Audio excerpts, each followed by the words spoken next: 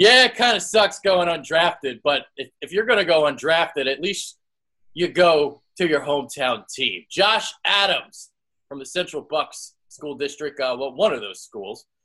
Brendan Albert is here. I am Adrian Fenke. 10 minutes, 20 minutes from my house. Josh Adams grew up. So let's get into him.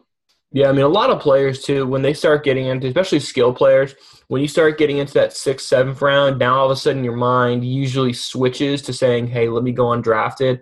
I had a couple guys I worked with at IMG that in the 6th round, they straight up told me we almost want to turn our phone off because we just wanted to go undrafted so we can pick our spot, because those 6th, 7th round guys, for them, they're fighting for the roster spot. Yeah. So to them, they would rather say, hey, let's wait till we know how many teams have many quarterbacks, running backs, receivers, so we can pick the right situation for us. But you know what? For a player like him, who wouldn't want to play for not only his favorite hometown team, but also the defending Super Bowl champs? That's a great point you make, because he's in a position here where not only can he make the roster, he can actually be effective in his first season because he's going to be filling the LeGarrette Blount role, that in-between the tackles kind of role that LeGarrette Blount did such a great job of last year. And this is Josh Adams' bread and butter.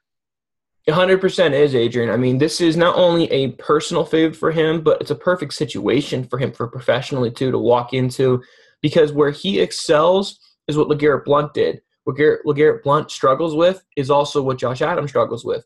So it really is like a perfect situation. I think expectations for him are going to be very, very even. He's not necessarily going to be LeGarrette Blount day one, but that's exactly the role he's going to filter in at. Yeah, and I'll tell you what, this film study might not go very long because his film is very easy to digest and dissect. He's basically running in between the tackles. Notre Dame has some power plays, and then they run a sweep. So there's not much variety, too, in the offense. So we're going to get into it right here. I'm just going to play like 6 clips back to back to back, and you're going to talk about what he does in between the tackles. His film is so painfully obvious, which is a good and a bad. He's a tall runner. He runs with power. He falls forward and runs, and he's a physical guy. But all of his stuff is between the tackles. You're not going to see him do a lot of stuff out wide unless it's in the goal line situation. But everything we're seeing here, power run, running forward, moving forward, falling forward on point of contact. But he's very tall. He's a very tall runner. You don't see a lot of bend in his knees, and you don't really see a lot of burst in him. If he's not running straight downhill right away and has to move laterally, it doesn't look really pretty for him. Yeah, and, you talked about the running tall thing. 6'2". So normally you see these guys, they're like 5'10", 5'11", a lot of these power backs. Well, he's 6'2". So yeah. What kind of a difference does that make being a couple inches taller? It makes a big difference because, like Sony Michel, for example, yeah, he could run tall, but he's running tall at 5'10", 5'11". So that 3 inches, it hurts you with your leverage and it hurts you with your pad level, obviously. And in pad level and leverage, that really hurts you when you start going up against linebackers that aren't NC State. They're the New York Giants and Washington Redskins and NFL-level linebackers. So when you get to the league, if you run that tall, you're not necessarily going to be able to fall forward like he did consistently playing some of those ACC schools. Yep. All right, so now we'll kind of dissect some things a little bit further. There's a clip here coming up. Oh, here it is right here. You can see he gets skinny through the hole for a touchdown. So the big man getting skinny, how about that? He can do it. I mean, down in the red zone, he's that guy like Mike Tolbert or TJ Duckett back in the day, those guys that would vulture your fantasy TDs. I unfortunately think Josh Adams is one of those guys who could be a vulture TD guy in fantasy football. Yeah, I can see that as well. All right, so we talked about his in-between the tackle kind of running. He gets ahead of steam moving forward. But as you can see here, when he's trying to jump cut, it's not Ronald Jones out there. He's losing acceleration. Big time. He reminds me a lot of like that old lawnmower maybe you had back in the day, Adrian, that you had to rem it like 15 times before it actually would start. And then it finally would start, and then it would stop, and then you had to pull it again. It's very similar. It takes a while for him to get going. But when he gets moving downhill, he's a freight train. But again, there's a reason he was undrafted. It's because he's a one-trick pony. He's very good at what he does, but the reason he was undrafted is because doesn't catch the ball out of the backfield, doesn't have great burst, plays with a very high pad level. These are all reasons you go undrafted. But you go to a situation where you're a running back by committee and you're just asked to be the power back, It's a perfect situation for the Eagles and for Josh Adams. Yeah, he's not asked to be a 3-down back in Philly. I mean, this is literally the best situation that he could have put himself in. And the next thing we're going to get into, Notre Dame, great offensive line. I mean, look at this hole right here, for example. This is something that he's going to have favor for him in Philadelphia too. Great offensive line is going to allow him to get that head of steam going forward. So with those great offensive lines, he's not going to be asked to make people miss in the backfield. 100% right, Adrian. I mean, when you look at that Notre Dame offensive line, 2 players, are first-round picks this past year, and their offensive line coach went to the NFL as well.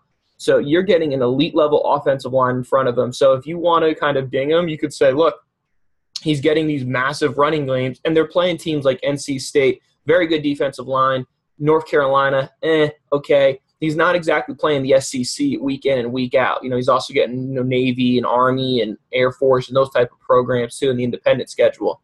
The one thing I will give him, when he is running away, he is running away. He clocked something like 20-plus miles an hour. I think it was on this run actually here. So if he gets a full head of steam, you're not going to catch him.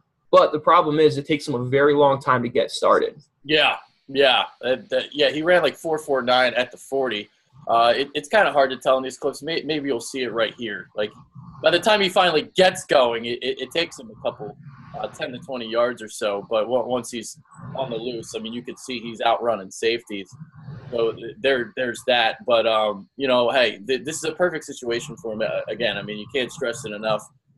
Because there's a lot of situations where, there were some clips where he did get into the second level and he couldn't make that jump cut to finish the run.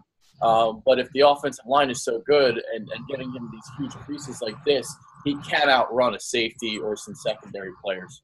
100% right, Adrian. That's the difference between a 40 guy like Josh Adams and a 3-cone and a 5.10.5 shuttle like Ronald Jones and Sony Michel. It's the burst versus straight line speed. Straight line speed, that's the 40-yard dash all day long. But very rarely are NFL running backs truly running straight without having to make any lateral movement. So there's a reason that Josh Adams didn't do any of those type of testing at the NFL Combine. Do what you're great at. He just did the bench rep, right? So then he goes to Notre Dame's Pro Day, and then he does all of his testing. Didn't do the 40 at the NFL Combine. Didn't do any of the shuttles at the Combine because the shuttles definitely would have hurt his stock. But at the same time, he went undrafted. Can't hurt his stock anymore in the long run. So hindsight's 20/20, I suppose, here. So there it is. There's Josh Adams. I mean, again, there wasn't really much tape to dissect there because you're basically seeing the same thing over and over and over again. A lot of in-between tackle running. He finishes his runs, balance pad level, he gets low, stuff like that to turn those legs moving forward. So that's what you're going to get. Josh Adams is going to fill the LeGarrette Blount role. To pull the Denny Green, he is who we thought he is. We'll obviously switch a little they and is, but he's 100% that. If you want him to be your third down, short yardage, goal line back, awesome signing. If you're expecting him to be a guy to catch the ball out of the backfield and carry the ball 25 times and run an outside zone scheme, he's not your cup of tea. So for him replacing LeGarrette Blount, boom, done. Great job. Let's keep it moving. Yeah. He's not a beast, but he can be a beast in those third down situations. Absolutely. There's the way to put it. All right, that's Brennan Albert. I'm Adrian Fedke. That's Josh Adams. Take care. Appreciate it, guys.